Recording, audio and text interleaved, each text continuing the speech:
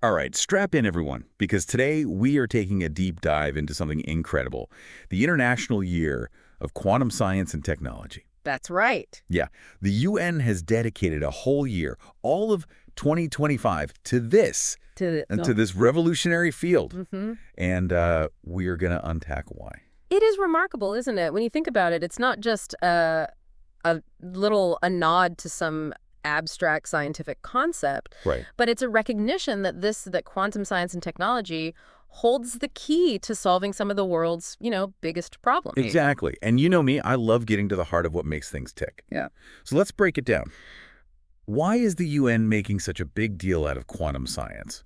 What's the big vision here? Well, it really comes down to impact. The UN is basically saying that quantum science isn't just some obscure theoretical field that's stuck in labs. Right. It has the potential to revolutionize everything, Yeah. from healthcare and energy to environmental protection and beyond. So it's about going from the lab to the real world and showing how this science can actually improve our lives. Exactly. And by dedicating a whole year to it, the UN is raising awareness and understanding of quantum science. They're saying, this is important, it's going to shape the future, Right. and everyone should know about it. I love that. I love that they're making it accessible to everyone, not just the scientists and researchers. Right. But let's get specific. What are some real-world applications of quantum science that are going to make a difference? Well, think about the energy crisis, for example. Quantum photonics is leading to the development of super efficient solar cells that could revolutionize how we get energy from the sun.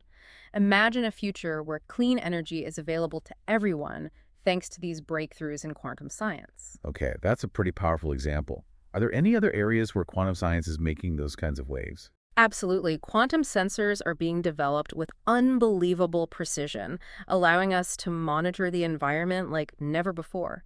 We could be talking about tracking pollution, detecting little changes in the Earth's magnetic field, or even predicting natural disasters more accurately. It's amazing to think that we can use the strangeness of the quantum world to fix these very practical problems. It is, and that's really just the beginning. Quantum computers, although they're still in their early stages, they have the potential to revolutionize fields like medicine, material science, and AI. Right. Imagine designing life-saving drugs with pinpoint accuracy, creating entirely new materials that have never even been thought of before, Yeah. or AI systems that are smarter than anything we've ever seen. Wow, those are some serious implications. It sounds like the UN is really betting big on the future of quantum science. They are. And it's not just about technology. It's about using this knowledge to create a better world for everyone, a more sustainable, a more fair, and a more prosperous world for everyone. It's about inspiring future generations to become pioneers in quantum science. It's about global collaboration. And it's about making sure that everyone benefits from this scientific revolution. I'm sensing a theme here. It's not just about the science, it's about the impact on humans, about how we can solve global challenges together. You got it. And that's what makes this International Year of Quantum Science and Technology so compelling. It's a celebration of human ingenuity, a call to action, and a glimpse into a future where anything is possible. Speaking of celebrations, do we know anything about how they're going to kick off this international year?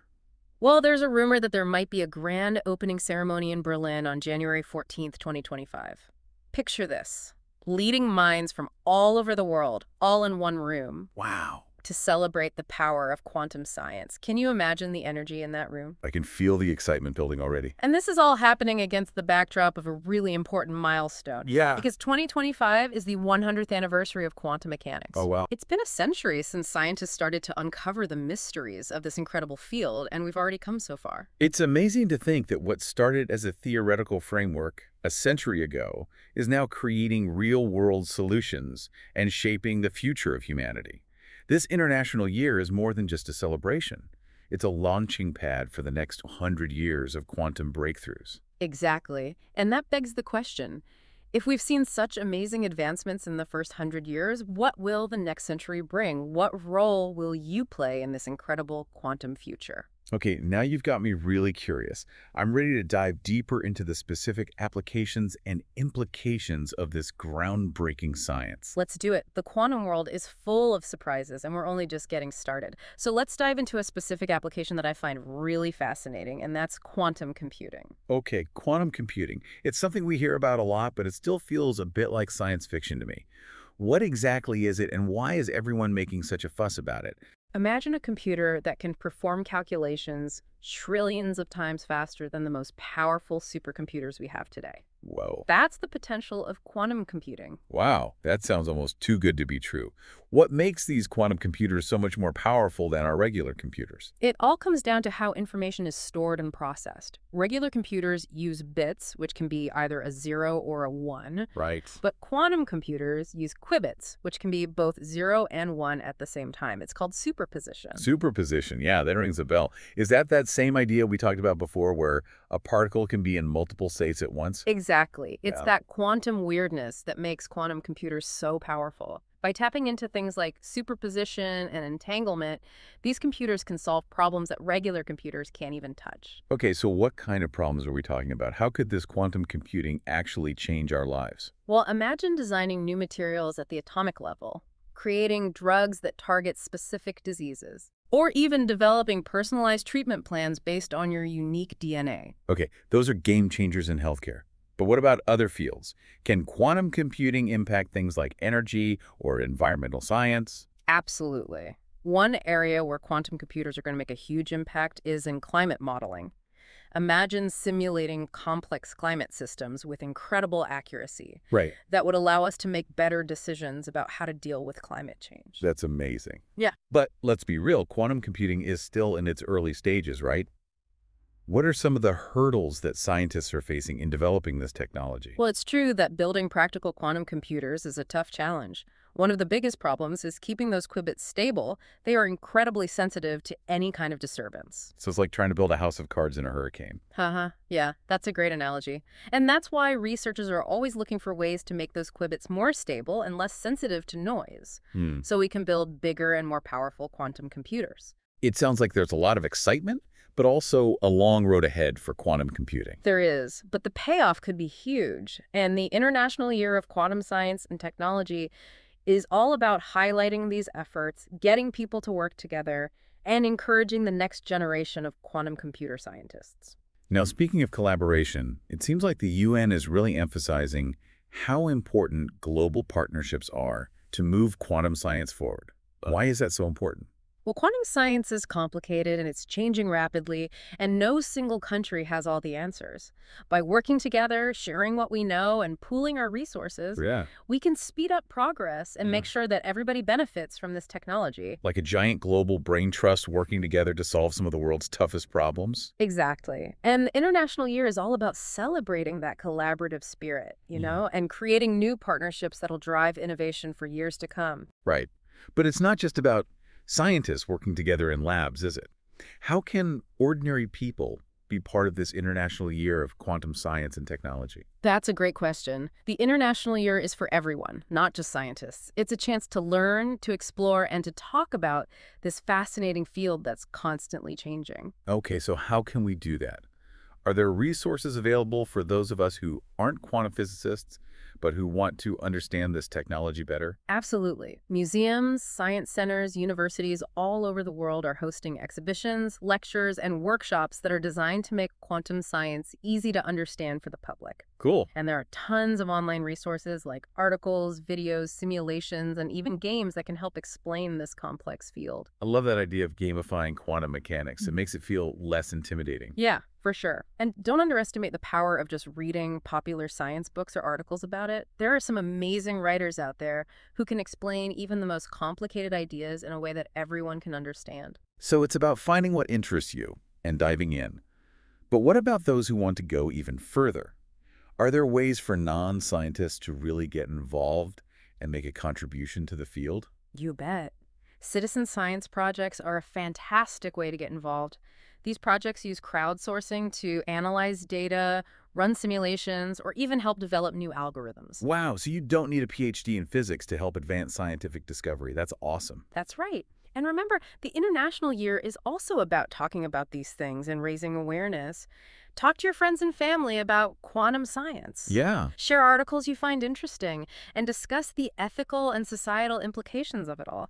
The more we talk about it, the more we demystify it and inspire the next generation to get excited about quantum It's science. like creating a ripple effect that spreads the wonder of quantum science everywhere. Exactly. And who knows, maybe one of those ripples will lead to a big discovery or a life-changing invention. So we've talked a lot about the good things that can come from quantum science, but we also need to acknowledge that there are some challenges and potential risks that need to be addressed. You're absolutely right. Like any powerful tool, quantum technology can be used for good or bad. It's really important that we have open and honest discussions about the ethical implications of these advancements Right. and develop safeguards to ensure that it's used responsibly. So as we celebrate all the amazing potential of quantum science, we also need to approach it with a sense of responsibility and think about the future. Precisely. It's a balancing act. We need to be aware of the risks while also embracing the transformative possibilities that this technology offers. It's like exploring uncharted territory. We need to be brave in our exploration, but also cautious and aware of the potential consequences. I like that. And the International Year of Quantum Science and Technology is a chance for all of us to chart this course together, to have these important conversations, and to make sure that this quantum future benefits everyone. This deep dive is really opening my eyes to the vast potential and the complex challenges that come with quantum science.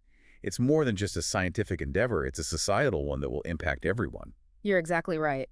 And the International Year of Quantum Science and Technology acknowledges this multifaceted nature of the field. It's a celebration of science, but it's also a call to action, a reminder that we all have a role to play in shaping this quantum future. Speaking of the future, what are some of the most exciting areas of quantum science that you think will shape the next century of discovery? That's a great question. One area with immense potential is quantum sensing. As we develop even more sensitive and precise quantum sensors, we're going to gain incredible insights into how the universe works, Mm. from the tiniest particles to the largest structures. So we could be on the verge of unlocking new secrets of the cosmos thanks to quantum technology. Exactly.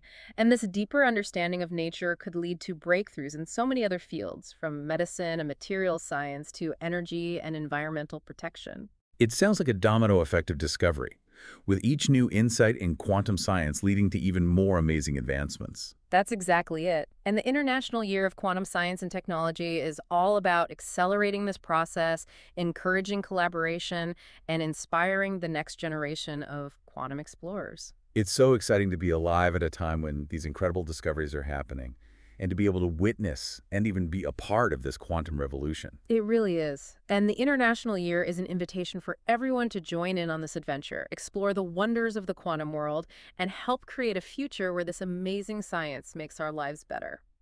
We've really covered a lot of ground, haven't we? From the mind-blowing ideas of quantum mechanics to the potential of these technologies to completely change the world as we know it. It is truly amazing how much progress we've made in just 1 century since quantum mechanics came on the scene. And yet it feels like we're just starting to explore this huge and mysterious world. Yeah, it's both exciting and a little humbling to think about all the possibilities out there. But before we get too caught up in the future, let's bring it back down to Earth. What can people do, like right now, to learn more about quantum science? Could they even help move it forward? The great thing about this International Year is that it's for everyone, not just academics or researchers. So not just for the scientists and engineers then. Absolutely not. It's about sparking that curiosity in all of us. I think a great place to start is to just explore the tons of resources that are out there now. Such as? Give us some ideas. Well, lots of museums and science centers are putting on these interactive exhibits where you can actually experience quantum phenomena firsthand. You can find online courses, documentaries, and even games that make learning about quantum science fun and easy to understand. I love that idea of turning quantum mechanics into a game. It makes it seem a lot less scary and a lot more like a fun adventure. Right. And don't underestimate just picking up a popular science book or reading articles on the topic. Some really talented authors can explain even the most complex ideas in a way that anyone can grasp. So it's about finding something that grabs your interest and diving right in. But what about those who want to do more than just learn? Can people who aren't scientists actually contribute to this field? Of course they can. Citizen science projects are a fantastic way to get involved. They use the power of crowdsourcing to analyze data, run simulations, or even help develop new algorithms. That's amazing. You don't even need a PhD in physics to play a part in scientific discovery. Nope. And remember, the International Year is also about having these discussions and spreading awareness. Talk to your friends and family about quantum science, share an article you find interesting, and talk about what it all means for us ethically and societally. The more we talk about it, the less mysterious it becomes, and we can inspire the next generation to get excited about it. It's like those ripples spreading out from a stone dropped in water. The excitement and wonder of quantum science going everywhere. Exactly, and who knows? Maybe one of those ripples will lead to a groundbreaking discovery that changes everything. Okay, so we've talked a lot about the potential benefits, but it's important to remember that there are also some challenges and potential downsides that need to be considered too, right? Absolutely. Quantum technology, like any powerful tool, can be used for good or for bad. It's super important to have open and honest conversations about the ethical implications of all of this and make sure we have safeguards in place so it is developed and used responsibly. So while we're celebrating all the incredible things quantum science can do, we also need to be responsible and think about the future, Right, exactly. It's a delicate balance. We need to be aware of the risks while also embracing all the possibilities that this technology has to offer. like sailing into uncharted territory. We need to be brave explorers, but also cautious and aware of what might happen. I like that analogy. And this International Year is our chance to navigate these waters together, to have those thoughtful discussions, and to ensure that this quantum future is a good one for all of us. This whole deep dive has been a real eye-opener for me. I feel like I understand the power and potential of quantum science in a new way, and I can't wait to see what the next 100 years will bring. I'm right there with you. This quantum adventure is just getting started and we're all in it together. So let's keep that curiosity alive, keep exploring, and see what wonders this amazing quantum world has in store for us. Well said. And that wraps up this episode. Thanks for joining us on this deep dive into the International Year of Quantum Science and Technology. We hope you enjoyed the journey as much as we did.